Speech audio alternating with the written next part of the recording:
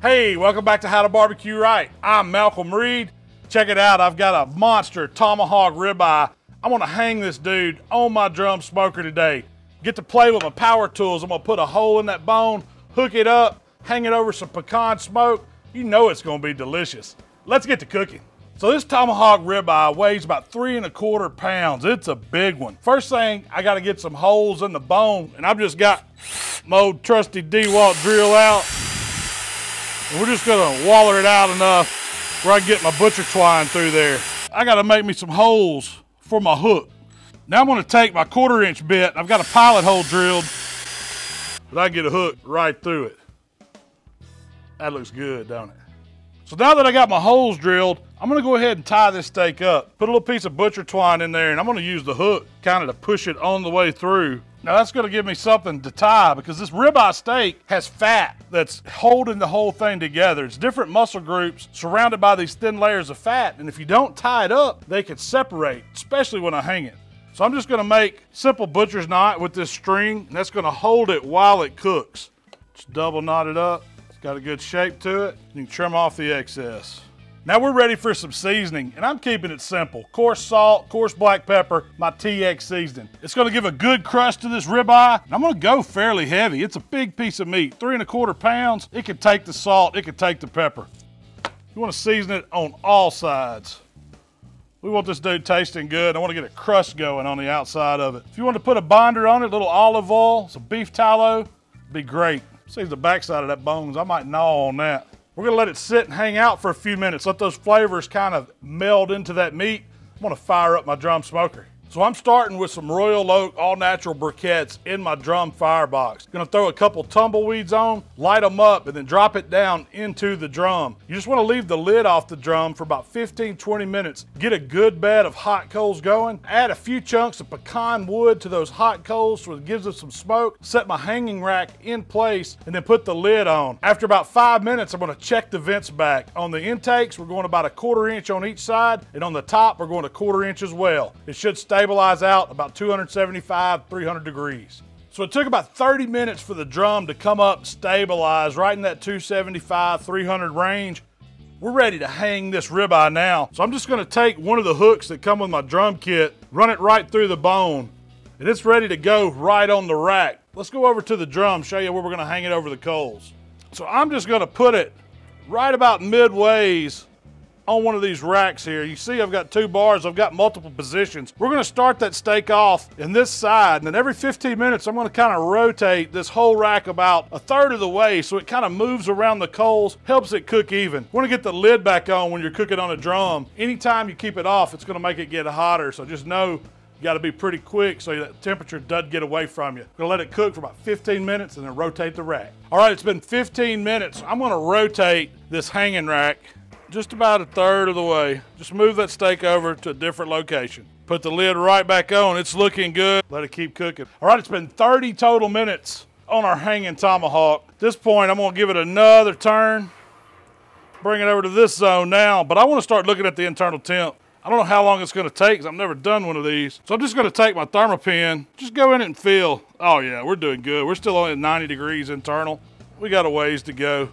Gonna leave it hanging right here. Now we're gonna get some of that fat rendering. It's about to that point. It's gonna be dripping on these coals as it's just a swing in there. Let's get the lid back on it. So we're 45 minutes in now on our big steak. See that fat's dripping. We've got some smoke rolling from that pecan wood. Whew.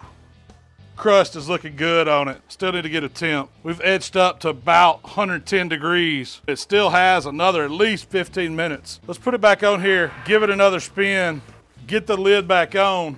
I'm gonna get some buttermilk because we gotta start basting this dude now. That's really what's gonna make it rich. So while our steak's finishing up in the smoke, I wanna get some butter melted.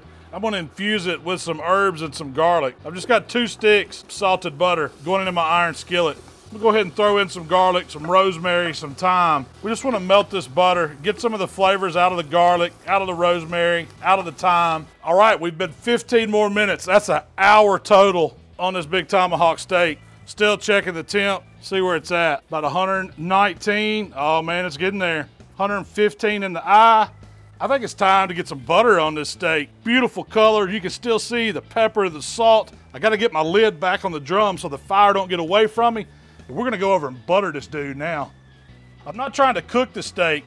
I'm just wanting to get some of this butter up on it. I'm gonna baste it real quick around the edges. I'm gonna flip it over, do that same thing. Make sure that butter gets on there. You can't have too much butter on it. Now I know when I put it back on this grill, that butter's gonna start dripping down. It's gonna make it fire up, so we gotta be quick at this point. I need about 3 or 4 more degrees for my liking. Put it back on the pit.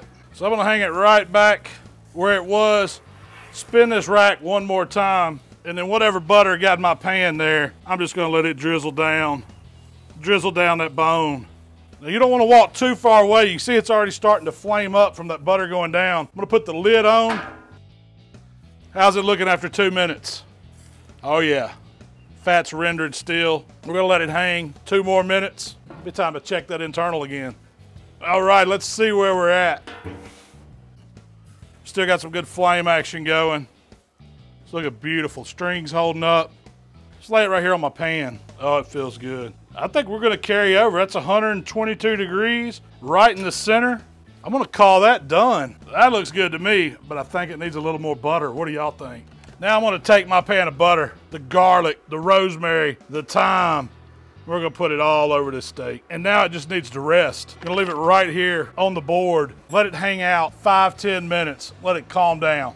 So I let the tomahawk hang out here in that butter with the garlics and herbs all on the top for about 7 minutes. Now it's time to try it. So I'm gonna get it over to the board. I don't need all that on top now. That's really just for show. Take this string off. We're ready to get down to business. Now we're ready to cut this tomahawk off the bone. It's real easy to do. Just take a knife, follow it right on down, and don't throw that bone away. You know there's some good gnawing material there. We're gonna cut it up. See how I did. I got a feeling this dude's gonna melt in your mouth. That's a lot of steak for one person, so you might want to find a friend to eat this one with you. What does it look like off in there? Oh, that is beautiful. It's juicy, cooked perfectly, medium rare, all the way across. That is gorgeous right there. Now let's just spread it out a little bit so we can see all that goodness. Oh man, it all looks good. That's not a fine steak. I don't know what is. And I'm gonna take a little bit of this butter that's in the pan. I'm just gonna drizzle it over the top. Give us something to dab that steak in. Get me a piece out here. I can't wait to try this, y'all. Cut up a few bites so we can get down to it. I mean, look at that. That is beautiful beef.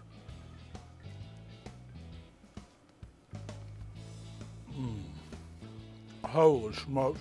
Just like I thought, that drum gives this ribeye phenomenal flavor. I love cooking over those hot coals, meat juice dripping down, big piece of beef like this. We put that butter on it on the end. It made it flame up. Perfectly cooked. I mean, it's so easy. You just watch it. Every 15 minutes, we rotated it, and the ribeye turned out phenomenal. I don't know if there's a better way to cook one. Man. It's like butter. Salt, pepper, only seasonings on it. Basted it with the butter at the end. Cooked over pecan wood on the drum. Coals flaming up as that meat juice drips down. That's how you barbecue right in my book. Hey, thanks for hanging out with us here at How to Barbecue Right. If you like what we're doing, subscribe to the channel. You know you can find me on Facebook, Instagram, Twitter, I'm even doing some TikTok. And Shell and I will talk about this tomahawk ribeye hanging on a drum on our weekly podcast. We'll talk about all the other delicious stuff. We'll see y'all next time. This is where it's at. You know, I said you might need to get a buddy. I think I can eat the whole thing. I might be in a meat coma for a day. Y'all didn't think I forgot about that bone, did you? This is the best part. I tell you how to eat a big old tomahawk.